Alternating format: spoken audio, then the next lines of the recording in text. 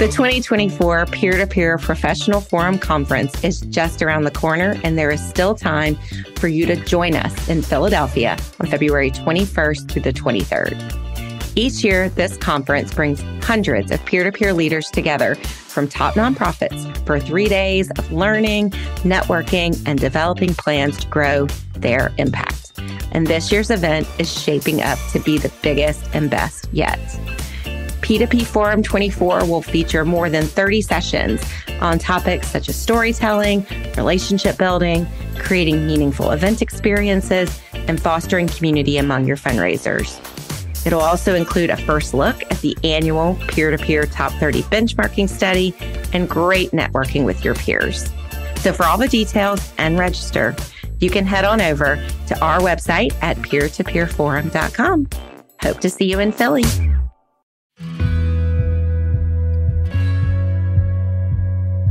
Hello, hello. Welcome back to another episode of the P2P Soap Box. I'm your host and P2P BFF, Marcy Maxwell, also known as the Managing Director of the Peer-to-Peer Professional Forum. I am excited to dig into a very hot topic today with one of my long-term P2P buddies and a new friend as well. One of the biggest challenges that seems to face our industry are the internal silos created specifically between the development teams and the marketing teams. This is by far one of the most common refrains I hear. And I will be honest, one of the most common things I said during my earlier days. I hear, my marketing team just doesn't understand our program. They don't get our fundraisers. They don't understand what our job is. And I also know the same is true on the flip side, that the marketing teams often say they feel like they are treated as order takers instead of true partners who can help us achieve our goals. So what if we could see this as an opportunity instead of one of the biggest challenges? With revenue goals on the rise, shifting supporter expectations, and ever-changing technology, we need as many smart people with different types of experience coming to the table. Just imagine how our peer-to-peer programs could grow if we could actually blend the great expertise that both teams bring to the conversation. And today, we have a great example of a marketing development duo. I am so happy to be joined by Marisa Hull, Vice President of Bike MS, and Peter Fryer, Associate Vice President of Constituent Experience at the National Multiple Sclerosis Society. The National MS Society is tackling the complex challenges of MS through support, advocacy, and resources, all to help people affected by MS feel more in control and less alone. Bike MS is the largest fundraising cycling series in the world, with nearly 40,000 cyclists and more than 4,000 teams riding together to change the world for people with MS. As Marisa and Peter will tell you, each ride in the Bike MS series has a unique local flair, while maintaining consistently well-organized, supportive experiences for cyclists of all experience levels. And Bike MS also ranked number 7 on the 2022 U.S. Peer-to-Peer Top 30. Marisa is a veteran of the peer-to-peer industry, having spent 10 years leading some of the top 10 peer-to-peer programs in the country before landing at MS. And Peter comes to the conversation with more than 15 years of marketing experience at various nonprofit and for-profit companies. So in our conversation, you will hear how Marisa and Peter have collaborated to really refine the Bike MS constituent journey and how they're working to turn it into a lifestyle brand. But maybe more importantly, how they have built a really solid cross-functional partnership along the way. We're going to discuss the importance of trust, vulnerability, humility, and how this strong partnership manifests itself in the big strategic conversations and the day-to-day implementation work. So let's jump right into my discussion with the National MS Society's Marisa Hull and Peter Fryer.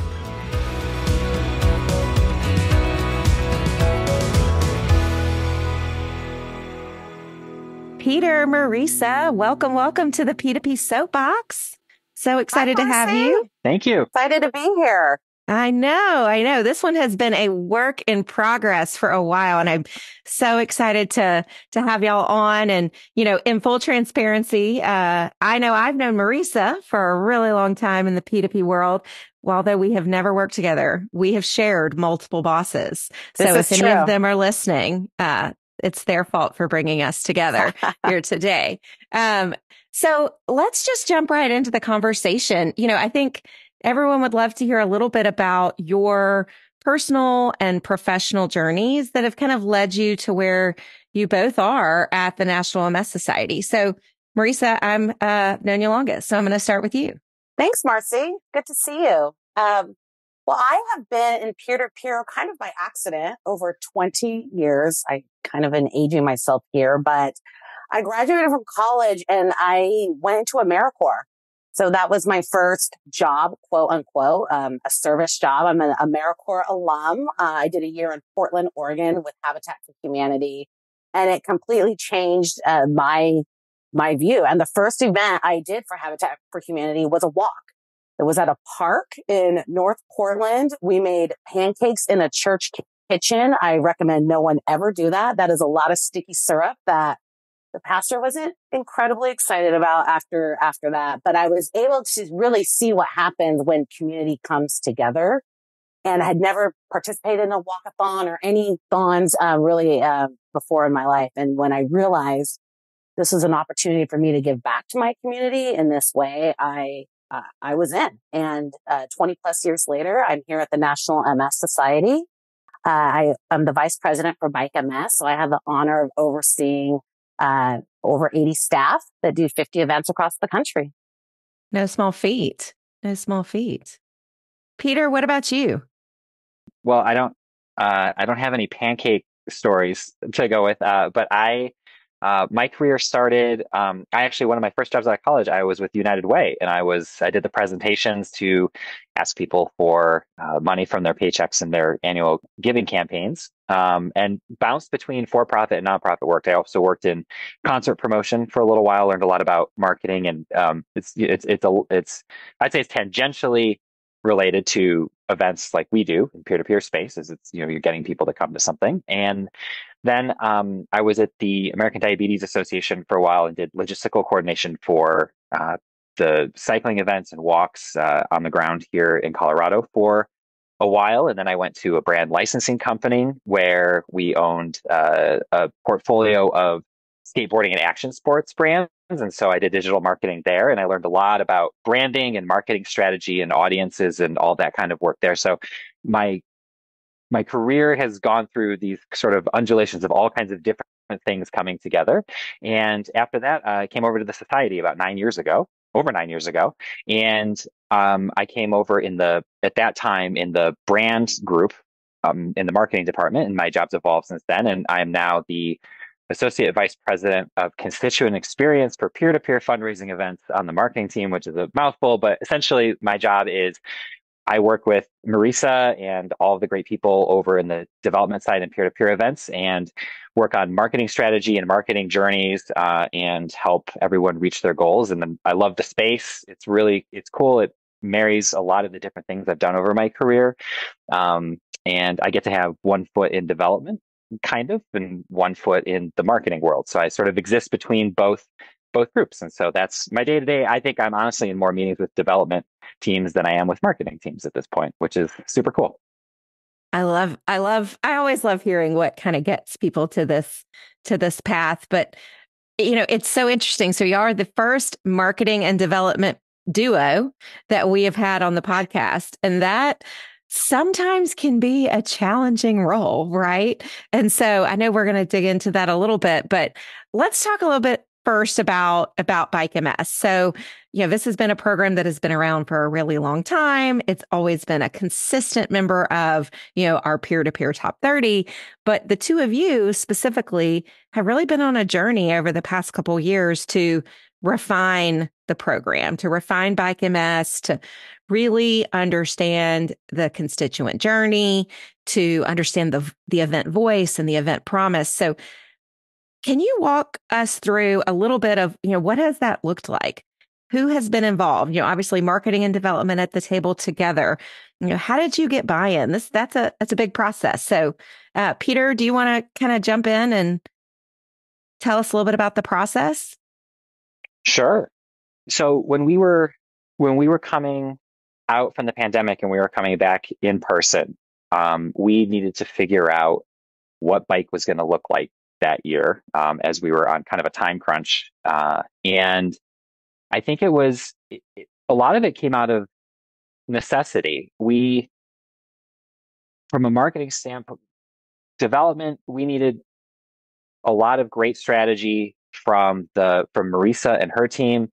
And I have we all have a great relationship, and we all have a seat at the table. And so the biggest thing is that we talk about our common goals.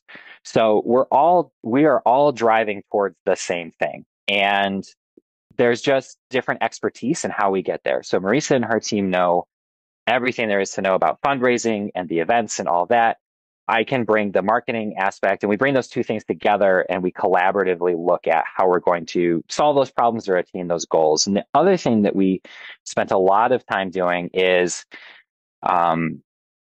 my role, it's not an accident that my title is constituent experience versus like a marketing strategy position. The goal is that we're putting the constituent at the center of what we do. So we look at, as a cyclist, or even pared down to a team captain or a rookie rider or different groups within the bike program, how do they need to see things? What is it that's important to them? What do they value? What do we need to put together? And we did that work together, development and marketing. We did journey mapping sessions together where we would look at a particular group.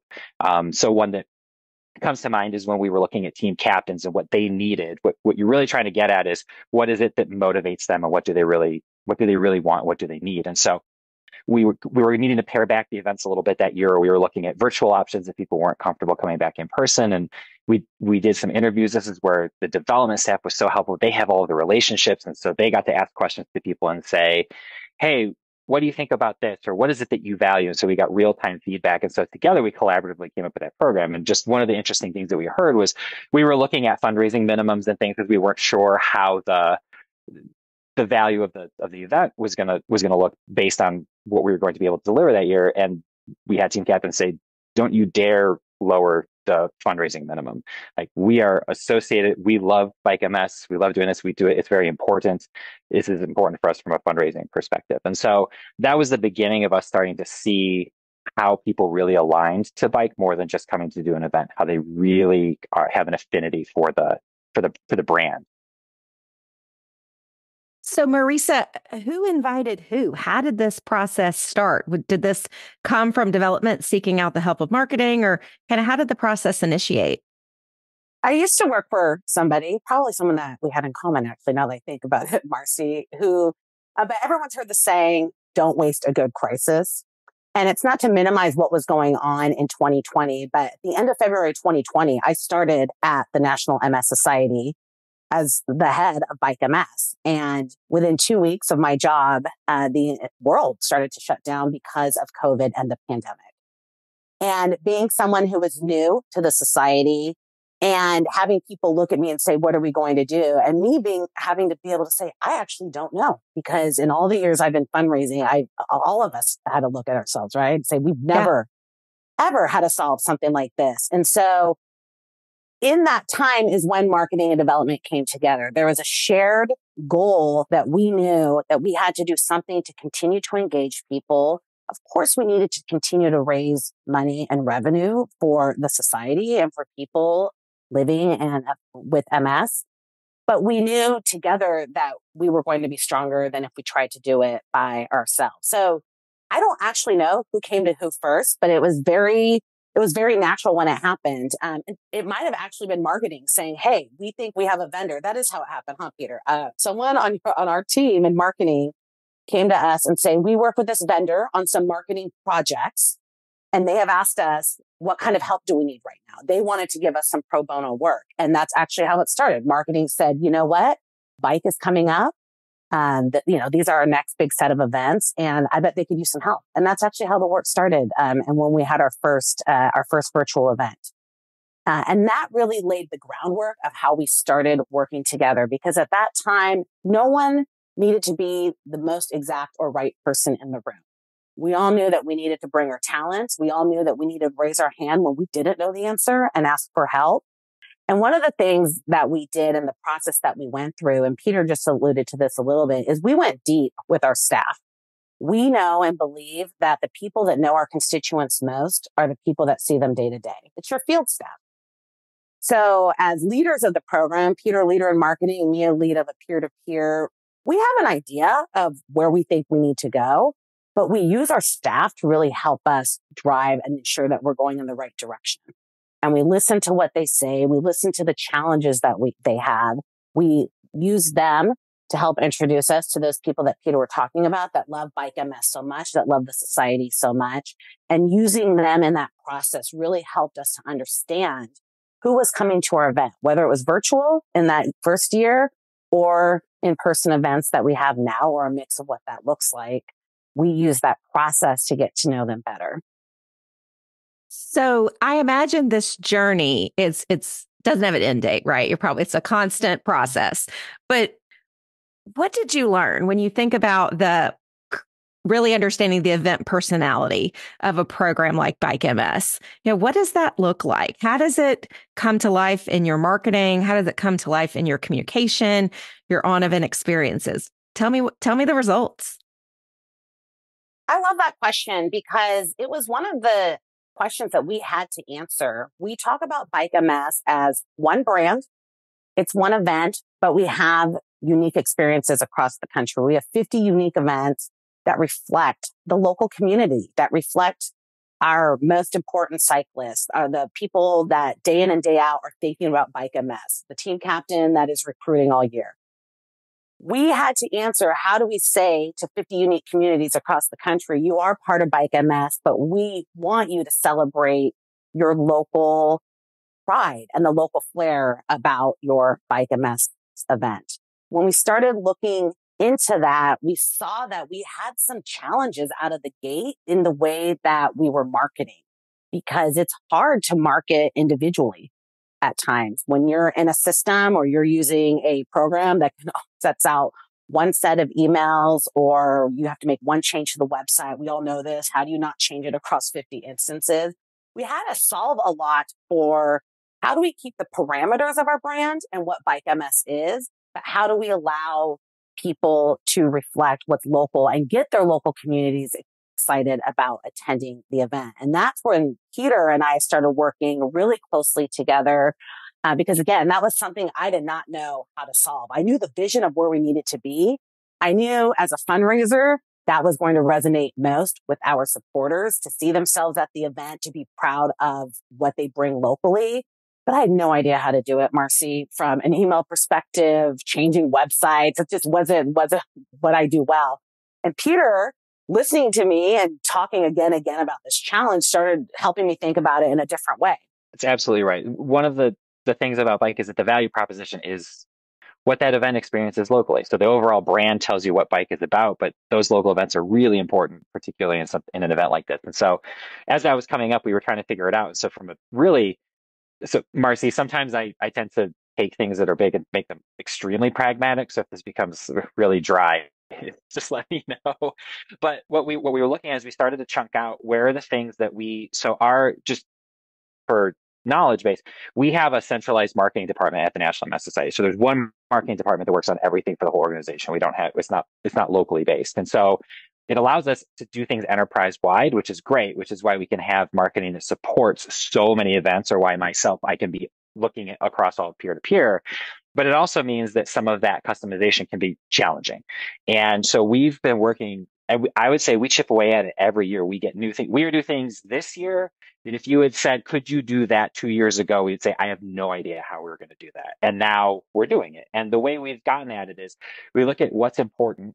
We did need to align on certain things with the brand and with our messaging and marketing and everything, but there's a lot that's particularly what the events are. And so we have, just as an example, we have a whole process by which when staff is getting their local events set up, because we have a central team that builds all the websites, when staff is getting those set up, there's an ability for them to give us bullet points. And what I always say in the meetings is, tell me what makes your event cool. Like, if we ran into each other at a bar and you were so excited about this event, what are the 5 bullet points you would tell me about why your event is the best? And then what we do is they submit those to us. And then with the content team in marketing, we work to finesse that into some language that we can then use in different areas through our marketing. So it's a way for us to continue to localize things while at the same time doing things at an enterprise scale. And so that's constantly the thing that we're working through, because it's so important for the bike brand, for people to be able to see themselves in it. And so we just started to chip away at that. We had some things where we needed to communicate about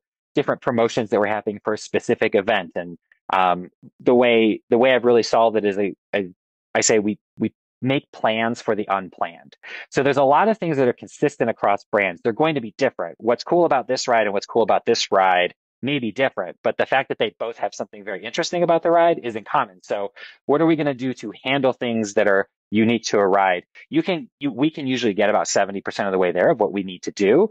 And then it's just taking it over that last bit, again, with working with local teams or with bike staff to work with us on what that's going to look like, and then we can get it out the door. And so we've made a lot of progress over the last 4 years on how we're doing that, and getting that pendulum to swing back from being completely aligned across everything to we're aligned and we're able to put local flavor in there, and imagery or content or descriptions or things like that, because it is really important, and it's essential to the value proposition of Bike MS to talk about what's going on in the local event. Absolutely. Well, and I think it's so important for those local volunteers to feel a sense of ownership, but also to prioritize, where our customization is going to actually make an impact. Right. And I think there was a time before centralized marketing teams existed where I think a lot of times the field staff, it was a little bit about control. Let's be honest.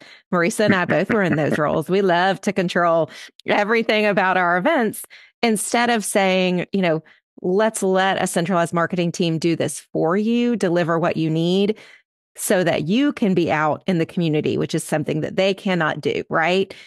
An email can be written from a centralized office, but a meeting with a team captain can't happen necessarily from a centralized office. And so I think what you're describing about allowing that localization and finding a way to prioritize making it work is so important. The priority it's huge, Marcy. And the example I think of is when you're presented with facts, and sometimes as fundraisers, you don't want to hear that. So some of you might be listening thinking, wow, they're talking a lot about experience. And the fundraiser in me wants people to care more about the email that says, fundraising deadline is coming up and we want you to start a Facebook fundraiser or a social fundraiser. I want that to be my highest opened email, and it never is.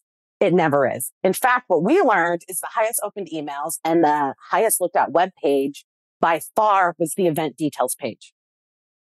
I didn't love hearing that, but when we started talking about that, and Peter always was reminding me, but remember, they only care about the event details. We had to adjust our fundraising strategy a little bit around that. If that's what the people want to talk about, and that's where they're landing, then we had to change the way that we interacted with people. So what we've started doing is, since we know people were landing on that page, and we know this email with event day details is the most open of our entire 3 weeks before the event, we use that as an opportunity to connect with our folks. So that's when marketing's running in the background, emails are going, people are actively going to the event details site. We don't need to tell them to do that anymore. It gave our fundraisers and our relationship folks a chance to talk about something that's important to them. And we learn that by looking at the data, looking at the marketing data and seeing where people are. So now that phone call 3 weeks before the event leads in with, do you have everything you need? Do you know where you're going? Is there anything I can help you with? And look at your team fundraising. And that's how we've been able to balance those conversations. So it's a more authentic conversation. And we're using the data that marketing gave us, whether I liked it or not, whether I wished it to be different, we were able to adjust the way that we interact with our folks. And that's what's so cool about thinking about the event personality and how do you bring all of that to life in the work that we know that needs to be done. We're all here for the same reason, to end MS. We know a way to do that is in the community, in that strong bike MS community, but we can't make people be who they are or who they don't want to be. And so this experience and this exercise has really changed the way that our staff are able to interact with that. And that's how we get them to buy in too. Because we're saying this is what matters to people. It's a more comfortable call. It's a more warm call. You know, it's going to be more receptive than if I'm calling every 3 weeks to ask you, have you hit your fundraising minimum yet? Or you had 15 people on your team last year and now you only have 10. So it's been really cool to see that, Marcy. And it's a different approach than what you and I probably did 15, 20 years ago. Folks are changing. It's about them. We're at the center of a lot, and we think about how our world impacts us. And our event participants, they're not any different. You know, they see it in the same way. Yeah. They're not our participants. We're their charity of choice, right? That's one of the things that I love to say. But, you know, one of the things that you and I have talked about, or the three of us have talked about, is one of the goals for the Bike MS program is to almost feel like, you know, we've used the term lifestyle brand, right?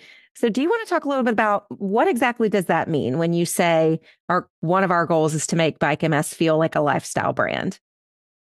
Well, this is something that came out of our partnership with marketing too, is they challenged me to look at the Bike MS brand in a different way, not as a year-round fundraising campaign, not even as a get-together on a weekend, but really understanding what Bike MS means to folks. And so when you think of brands that are some of the best, most iconic brands, oftentimes it's just seeing the brand makes people want to be part of that. I think of Peloton. That became and has become lifestyle for a lot of people. It's just not about the bike or the brand. It's about the personalities that are teaching the classes. It's about the leaderboard. It's about the Facebook groups that start with different challenges. I'm not saying our brand will be like some of these iconic brands, but we aspire to create that sort of environment where people see themselves in Bike MS. And Peter, you've helped me so much kind of see that in a different way. And you always tell me, remember to put the person in the middle of the decision and not, you know, the business need in the middle of that.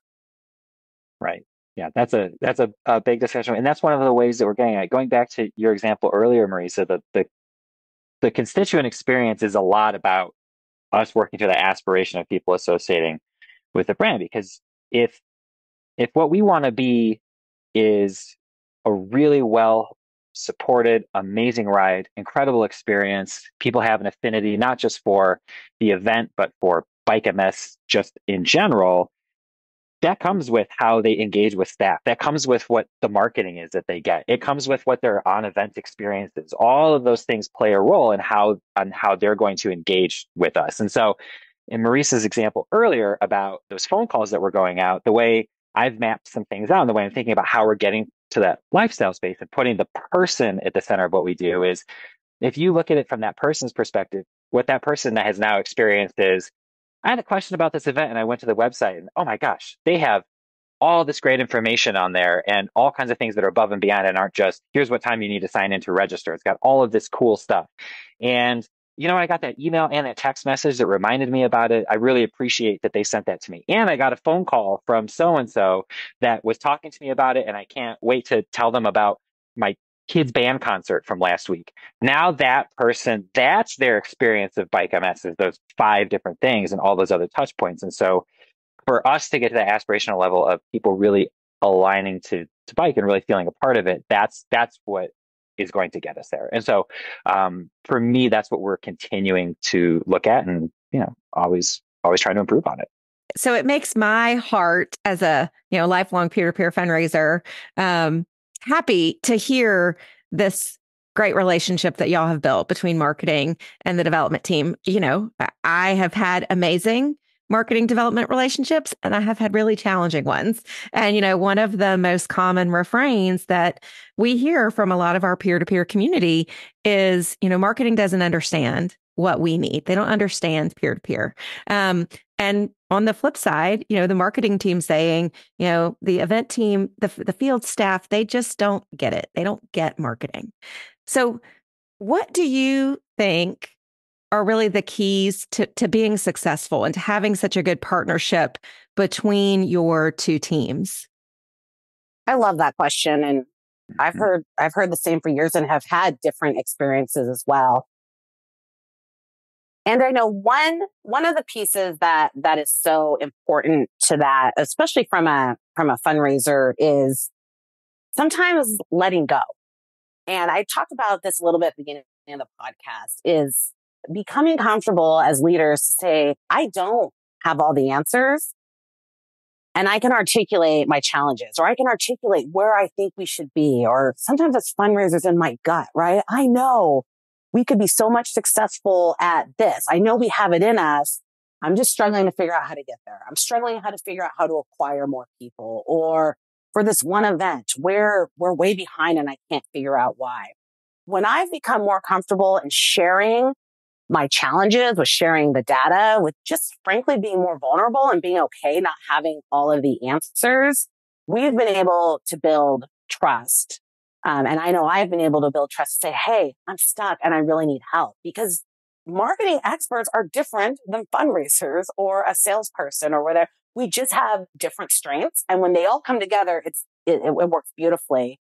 But that's a step that I've had to take. And Marcy, it's not easy, right? There's natural tension when folks work together and they're trying to solve big problems, especially in the nonprofit space.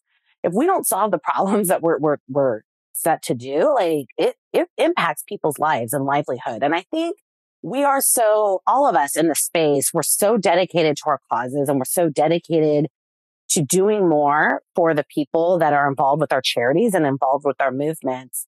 And being able to come together to share, to say, hey, we're all in this together, has really been, for me, a different way that I've been able to work with marketing at different organizations. And with Peter in particular and this team, it's been great, because they also, on the other side, are learning my business and really understand my goals. Peter said at the end of the call, he's probably in more development meetings than marketing. And I can guarantee that, knowing what that calendar looks like. He really is an extension of the team. And every time, Peter, you get on one of our all staff calls, I feel like all the emojis of the cheering, like, Peter's here, we're going to get something great today. You're a celebrity. I don't know about that, but I appreciate it. I think, yeah, to go along with that, Marcy, it's a really good question. And I've been thinking a lot about it. I think for me, from the marketing side of it, it has been always listening and trying to get at the heart of whatever it is we're trying to solve collaboratively or together. And so sometimes I will ask a lot of, Marisa can attest to, like, really annoying questions to really press, but it's in the service of what is it? One of our other leaders in the organization, as Peter always says, what is it you are trying to do? And so we try to answer that question, like, what is it? What are we trying to do here? Because then we can figure out how to get to it. So we have really great conversations about that. I think the other thing is, Marisa was talking about how, letting go was important. From a marketing standpoint, I think sometimes that I hear sometimes is, well, marketing just said no, or we're not going to do this, or marketing said no. I'm getting the nods, Marcy. So I know you've had that conversation. And I've told my team, sometimes the answer is going to end up being no, but I really want the conversation to be that we're opening the door by saying, not sure, tell me more about what we're going for or trying to do. Because often the thing that's being asked for is not the thing we need to do, but the thing we're trying to solve is totally relevant. And maybe we should do this thing and it would be even better. And then we could really get at this. Or, oh, that's a really great question. I hadn't thought of that. Let's see how we could incorporate that or whatever. So I try really hard for us to be open to whatever the question or the recommendation or whatever is coming in, because at the end of the day, we're all driving to the same thing. We are trying to make these events successful so that we can be successful as an organization and NMS ultimately. And so that keeps us pretty focused. And so I think that's been a lot of it.